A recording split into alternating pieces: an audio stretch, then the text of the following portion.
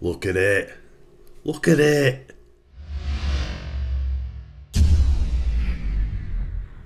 Hey guys, welcome back to Tamiya Legends, and once again, thank you for stopping by. So in this video, it's my pleasure to show you my finished TC01, and I am really super happy with this. We'll talk about it throughout the video, what I actually wanted and what I actually got. But before we get into that, I'd just like to give EuroRC a massive thank you for sponsoring today's video.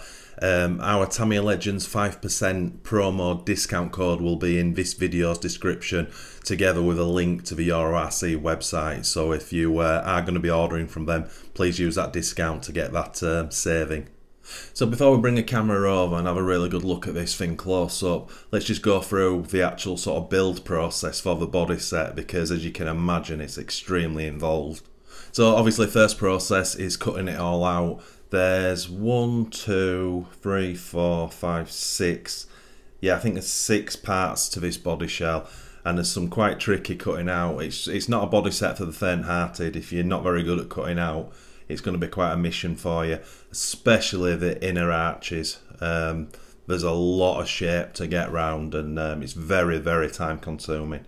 But again, if you take your time, you know, you get there. I'm not particularly an expert in cutting out with scissors or the kind of the score and snap technique. But yeah, that was by far the most time consuming part to this. So once I got it all cut out, do the usual, give it a little bit of a sanding, little bits of trim here and there, but then I had to build it all back up, put the holes in, put all the screws on, and just finish it back up, because to make everything fit, there's a little bit more trimming and sanding and stuff needed. But that's just the way how you have to do that body shell, unfortunately. But yeah, once that was, I kind of got to see it for the first time together. And then it was first bit of painting, so it was to mask around the canopy. I didn't realise actually, I took a lot of time masking, and I didn't really need to because there's decals that cover it. But I had my lines were really crisp, but that's not a bad thing, is it? And then at the same time, it was my first opportunity to get these wheels out and see what they look like. Massive shout out to Rob, if you're watching, who sent me these Michelin tyre decals. Absolutely superb.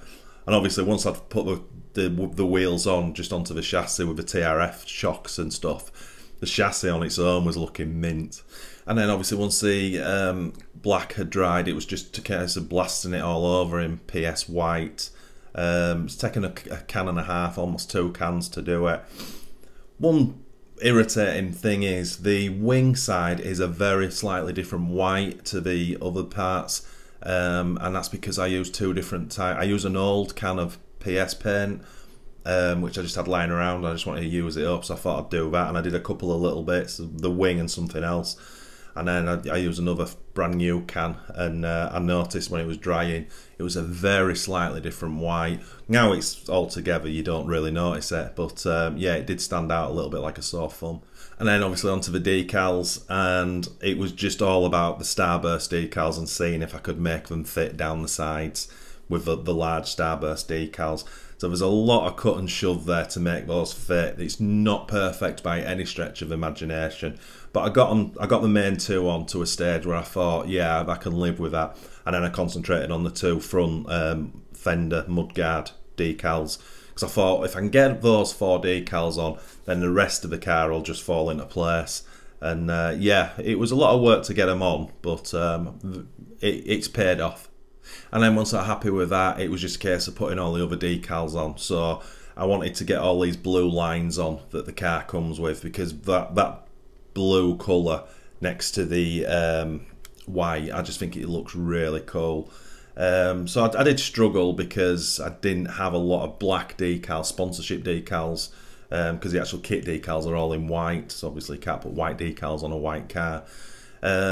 But I think luckily, once I'd got all the blue on, it didn't need very much. I put that Tamiya down the side, which I'm reasonably happy with. That lower blue line, I've done that because obviously with the Starburst, on the kit, this blue line's supposed to follow all the way.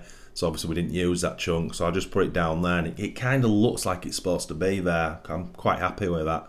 Right, let's drag the camera over and have a look at this, and you guys can let me know what you think. Right, and that's pretty much it. I kind of do think I'm finished with it. I've kind of finished the back end off now. I did those ABBs right at the back, the red Tamiya here. What else? And obviously this extra blue line that's not supposed to be there. And I've also put the Tamiya website address on either side of the wing. And again, that was just to fill it up a little bit, because it seemed to have sort of bits missing. Sorry, I'm just trying to get this in camera for you. But it's a lovely looking thing. I really do like it. It's yeah, it's a little bit special. Again, it's not perfect, especially around this section. The decal had to do a lot to get it onto that section. I had to cut and shove it around. The blue line decals, I do have to go over them with a hairdryer at some point. They're not the best fit. You're asking a decal to do quite a lot on this.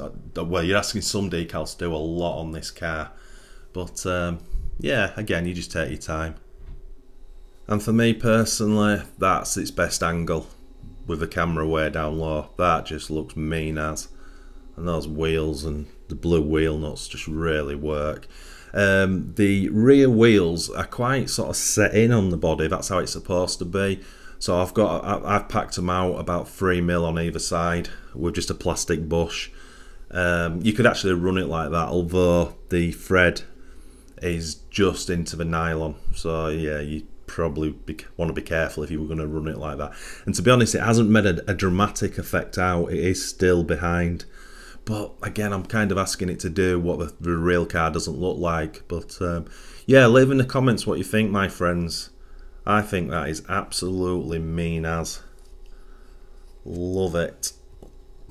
Oh, sorry. Should never really do this. Move camera about, but yeah. Very happy with this one. So I am honestly mega happy how it's turned out.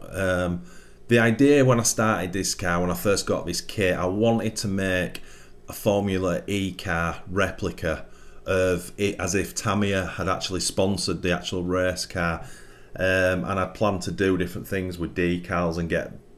Anyway, the whole decaling side of what I planned to do didn't work, because apparently my scans weren't good enough. So that was frustrating, but nevertheless, what I've got, I'm over the moon with. It's pretty incredible, if I'm honest. I really do like it. It's possibly one of my, if not the best on-road car I've ever done, to be honest. There's a couple of factors in that. I've always wanted to use these Starburst decals. Then the added bonus of just the complexity of the shell and how it goes together and how good it looks when it's finished. These sexy blue wheels. Yeah, I just think colour-wise everything just works perfectly. So yeah, awesome. I've got nothing bad to say about the TC01 whatsoever. I've really enjoyed it from getting the kit. The build process of the chassis was awesome, because it was the most modern chassis I've ever built of Tamiya's. Then obviously we ran it with a touring car shell, and the thing ran so well. And then we stripped it, we put all the upgrades on. So we've got TRS shocks, the shock retainers, the shock extenders, all in alloy. The pivots are on, so it's a real... It looks fantastic like that, but then when you take the shell off, it's equally as fantastic, if that makes sense. So yeah, very chuffed with this. And it's an odd kit, isn't it? Because it's a completely unique kit. The whole chassis was designed for this shell. You know, you don't often see that. And I think when it first come out, we thought we would see a few, maybe 1, 2, even 3 different liveries of this body shell from the Formula E circuit, but there's been nothing. So it's funny that, because if they don't release it again with a different livery on it, then this car becomes very special as the years go on. So yeah, I think as a collector, I think it's a really cool piece to have from Tamiya, and especially one that looks like this. Anyway, I'm starting to dribble on. So a massive thank you again to Euro RC for sponsoring today's video. And again, in this video description will be our EuroRC 5% promo discount code and a link to their website, so please use that, my friends. So thanks so much for watching, it's massively appreciated. If you are new to this channel, if you could please consider liking and subscribing to support us, and if you do that, smash that notification bell for our weekly videos. And as always, my friends, look at it, happy RCing.